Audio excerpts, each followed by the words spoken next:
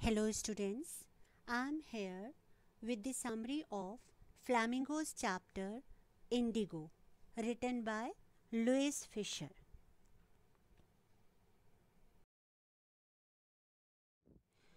Dear students, here is the introduction of the chapter Indigo. Indigo is the story of how Gandhiji decided to urge the departure of the Britishers from our motherland. The chapter is an excerpt from Louis Fisher's book, The Life of Mahatma Gandhi. In Indigo, Louis Fisher describes how Mahatma Gandhi took up the cause of the poor peasants of Champaran in 1916. The events and facts in the chapter help the reader understand the method of Gandhian activism very clearly.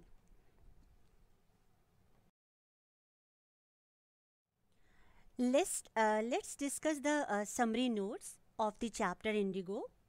The idea of the departure of the British. Gandhiji tells here, Louis Fisher, when the idea of the departure of the British came in his mind, it was in 1917. Gandhiji had gone the December 1916 annual convention of the Indian National Congress in Lucknow. A poor peasant, means a farmer, came up to him. He was Rajkumar Shukla. He was from Champaran. He wanted Gandhiji to come to his district. Gandhiji had never heard of the place. Which place? Champaran. It was near the kingdom of Nepal in Bihar. So it is in the northwestern part in Bihar. Generally we say that eastern Champaran and western Champaran. Shukla was a sharecropper. So here a sharecropper, a tenant farmer who gives a part of each crops as rent. Shukla was resolute, means very determined. Rajkumar Shukla was illiterate but resolute. Resolute means very determined, and he had come to the Congress session to complain against the injustice of the landlord system in Bihar. Gandhiji had an appointment in Kanpur and had to go to other parts of India as well. He could not accompany Shukla to go his district. Shukla accompanied him everywhere, but Shukla, as I told you, that he was quite resolute, and he even followed him to the ashram in Ahmedabad. He started begging, requesting Gandhiji to fix a date. Gandhiji was impressed with Shukla's determination. Here the writer has used a word tenacity. Tenacity means determination. He asked Shukla to meet him Calcutta and take him from there. In Calcutta, he waited till Gandhiji was free. Then the two boarded a train for Patna, and there Shukla led him to the house of a lawyer named Rajendra Prasad. Rajendra Prasad was a very prominent lawyer at that time, and who later became the president of Congress and of India. Now in Muzaffarpur, Gandhiji decided to go first to Muzaffarpur, and that was on the route of Champaran. He wanted to obtain complete information about conditions in Champaran. Professor J.B. Kriplani waited for Gandhiji at the station with a large body of his students. He was a professor in an art college. Gandhiji stayed for 2 days in the home of Professor Malkani there. The news of Gandhi's arrival spread quickly through Muzaffarpur and then to Champaran.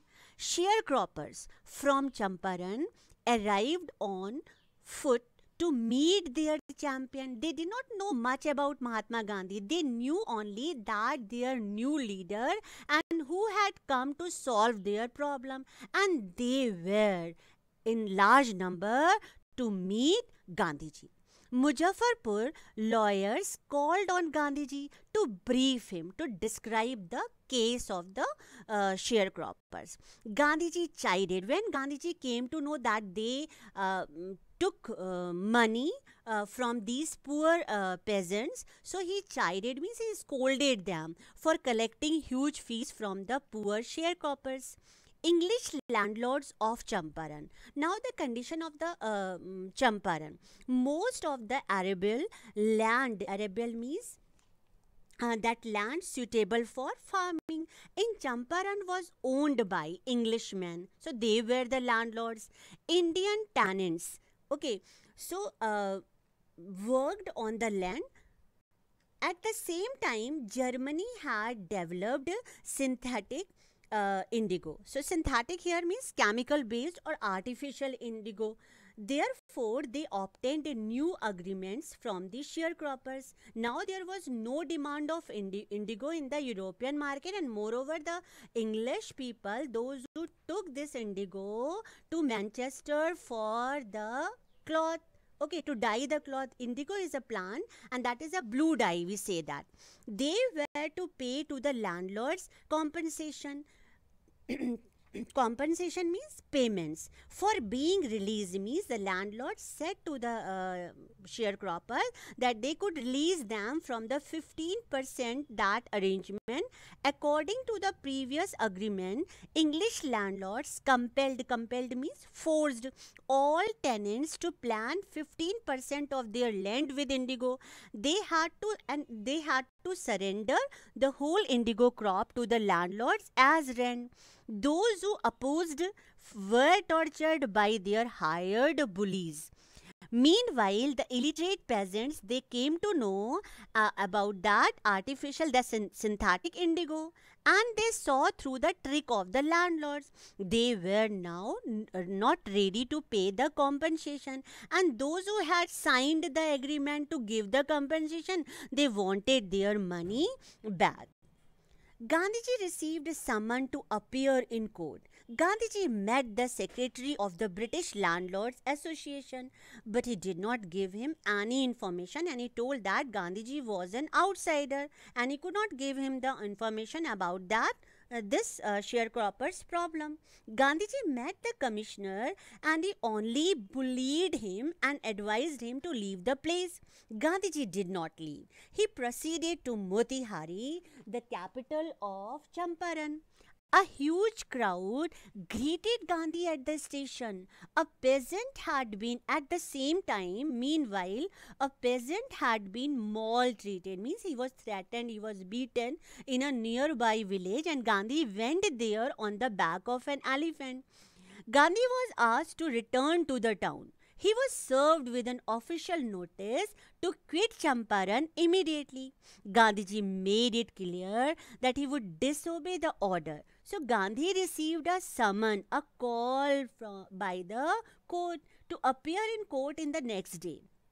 All night Gandhi remained awake. He wired a full report to the viceroy.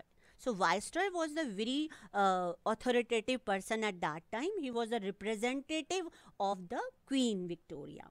The next morning, thousands of peasants demonstrated to support Gandhi. It was the beginning of their liberation from fear of the British. The officials felt helpless and Gandhi helped them to regulate the... Even they were so confused, they got the help of Gandhi to regulate the crowd, to control the crowd. The first time in Indian history, it was a time when the poor people, poor peasants, they had no fear of Britishers. Okay.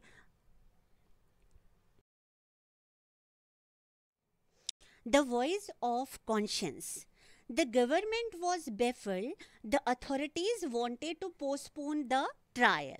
Gandhi protested against the delay. Gandhi told them that he was guilty. Okay. Gandhi told the court that he was involved in a conflict of duties. It was his duty not to set a bed. Here Gandhiji told them that he did not want to set a bad example as a lawbreaker. But on the other hand, he was to do justice to thousands of poor sharecroppers. He disregarded order to leave that Champaran. Gandhiji had full respect for lawful authority, but in the end, he heard the voice of his conscience. The court did not deliver the judgment for several days, and meanwhile, Gandhi was allowed to remain at liberty. Battle of Champaran won. That is very important. Rajendra Prasad and many other prominent lawyers had arrived from Bihar. They conferred with Gandhiji, means they discussed the matter. What would they do if Gandhi was sent to jail? The lawyers finally decided to follow him into jail. And here Gandhi exclaimed, the battle of Champaran is won, because now Gandhiji had the help of all the prominent lawyers also. They were ready to cooperate Gandhi on that issue. The issue of to solving the problem of sharecroppers. Now he says the battle of Champaran is won. Several days later, the lieutenant governor of the province ordered the case to be dropped. Thus, civil disobedience movement had won for the first time in modern India. Commission of Inquiry. Gandhiji had 4 interviews with the lieutenant governor. He appointed an official commission of inquiry into Indigo sharecropper situation. Gandhiji was the sole, he was the only representative from the side of peasants. He remained in Champaran for more than 7 months. There were many evidences against the landlords. The injustice had been going down by the landlords towards the poor peasants. They had illegally extorted money from the sharecroppers. Gandhiji asked for 50% the compensation. The planters offered to refund only 25% refund, and Gandhiji agreed. This was quite shocking, but Gandhiji wanted anyhow to break this deadlock. Okay, so deadlock here means a situation in which no progress can be made. So these landlords, they deliberately wanted to delay this matter, but Gandhiji anyhow wanted to break this deadlock, and he was agreed to have 25% of the refund. Social work in Champaran. Gandhiji saw, after that the problem was solved, Gandhiji saw the cultural and social backwardness in the Champaran villages. He wanted to do something about it immediately. Madhav Desai and Narhari Parikh, 2 young men, joined Gandhi as disciples. Here means his followers. Even their wives volunteered for the work. Many more came from Bombay, Pune and other distant parts of India. Gandhi's son Devdas also joined them. Primary schools were opened in 6 villages, and Kasturba Gandhi taught cleanliness and sanitation to the poor villagers. Now Champaran episode proved a turning point in Gandhi's life. The Champaran episode was a turning point in Gandhi's life. How? It didn't begin as an act of defiance. It doesn't mean that Gandhi only disobeyed the order. It was an attempt to alleviate the distress of the poor peasants. Gandhi tried to mold a new free Indian. He wanted him to stand on his own feet and thus make India free. Some people wanted C.F. Andrews, he was a pacifist, to stay in Champaran and help them. But Gandhi opposed this idea. He didn't want to have any Englishman in his fight. This could be showed their weakness, the Indians' weakness. He did not want that Indians should take the help of an Englishman in their own struggle for freedom. In this way, Gandhi taught them the lesson, the self-reliant. The self-reliance means the Gandhiji wanted to make the Indians relatable. Okay, so self-belief on them.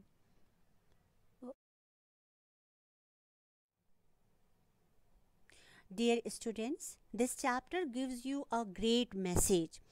Patience, perseverance and determination can help one overcome all odds and adversities, means difficulties. While managing crisis, one should focus on the solution rather than the problem. Apart from it, one should learn to be self-reliant instead of looking for shoulders to lean upon. So this lesson taught by Gandhiji to the people of India when they were fighting against the British injustice. Okay, the rule, British rules. Okay, thank you.